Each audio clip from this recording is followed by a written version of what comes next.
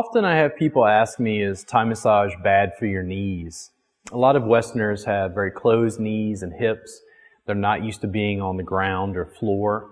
So it seems sort of awkward and uncomfortable at first. What I can tell you is that with a regular yoga practice and patience, knee structure, hip structure starts to change and shift in various ways.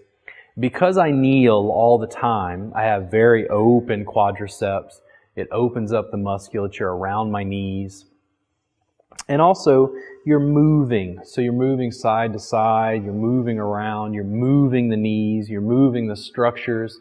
You're using the musculature, but you're allowing it to be open. You get comfortable sitting in various positions.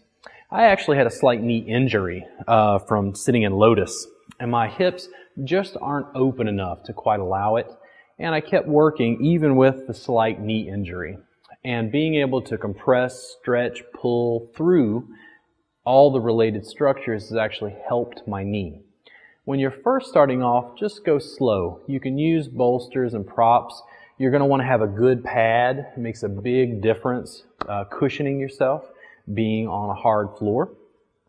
The other thing that you can do to take your time to adjust is use a bolster or a prop to be able to give me a little more cushion.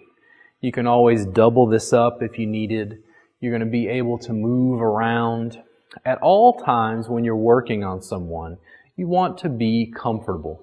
It means usually that in Thai massage, there's a myriad number of ways to work on something. You choose the one that's easiest on your body, and that's the most effective. When you find that middle ground, that's where Thai massage is really good. If you decide you're not comfortable that way, you come down.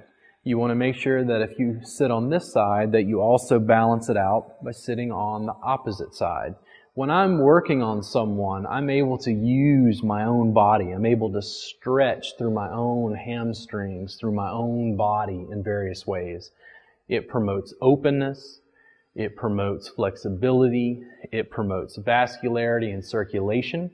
Not only do I think Thai massage is not bad for your knees, I think it's good.